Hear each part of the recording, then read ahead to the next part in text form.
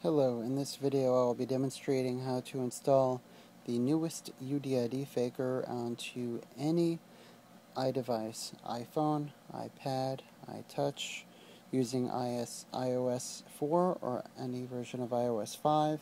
This is an iPod Touch 4th generation, just so you know. I'm running iOS 5.1.1. As you see, I'm in Cydia, so you'll need to be jailbroken, of course, in order to do this.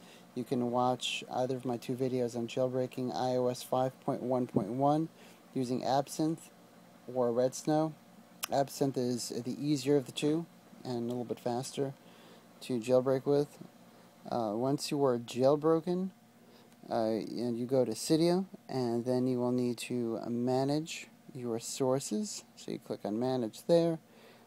Sources here. After I've installed this, I will show you how UDID Faker works. UDID Faker is handy for having multiple accounts in different applications. So I'll be adding the following source. I'm going to choose Edit here, and I will choose Add. Cydia, so that's CYDIA dot XSELLIZE.com. Cydia.xsellize.com. Add source. I will choose Add anyway.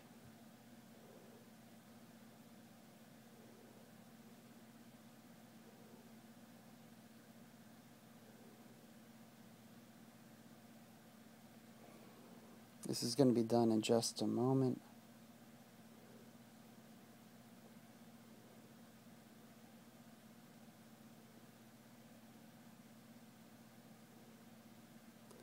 Return to Cydia. Now that I've added that source, I will search.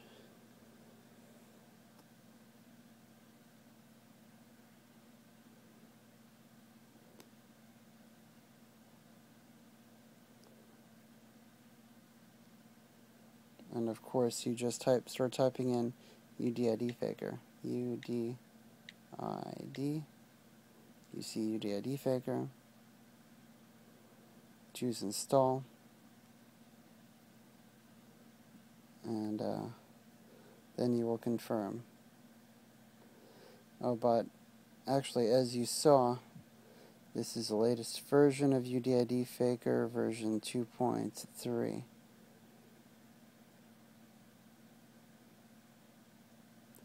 Let me just show you again. You see 2.3-3, latest version. Works flawlessly. So again, install, and then I will confirm.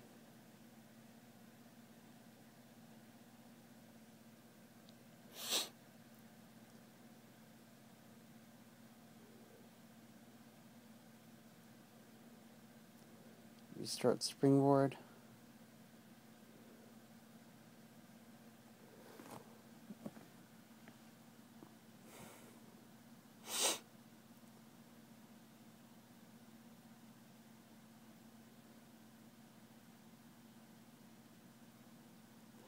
And that's pretty much all there is to it as far as the installation of UDID Faker. As you see, I have the shortcut over here now. I will show you how it works using Vampires Live as an example. These are all the programs installed on my device. I will be showing you a game called Vampires Live. I'm going to first hold it off the screen a little bit so you don't see my UDID. Now you see original UDID and random. You choose random UDID. So you can keep hitting that, it keeps generating a different number. So now that it's created a random UDID, now let's say I wanted to use this UDID again in the future. I will simply hold this, select all, copy. So now I have that copied. Now let me just hit return, exit out, and I can go to Notepad, and I can create a new note, and I can paste it in a Notepad and give it whatever description I want. So now I have it saved for future reference. Now let's me go to Vampires Live.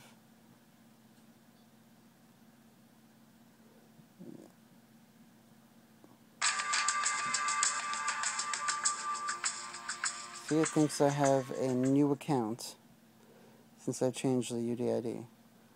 Now if I put the device back on my original ID by simply going down here, you see vampires.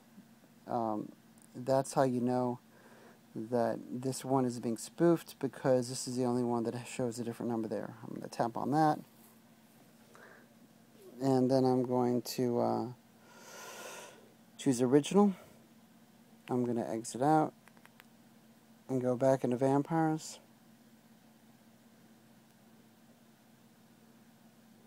And you're going to see that there's a level 10 account there.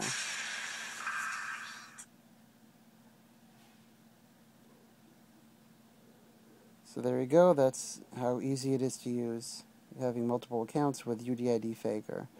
I hope you enjoy the video, and please subscribe, like my videos, and that's it.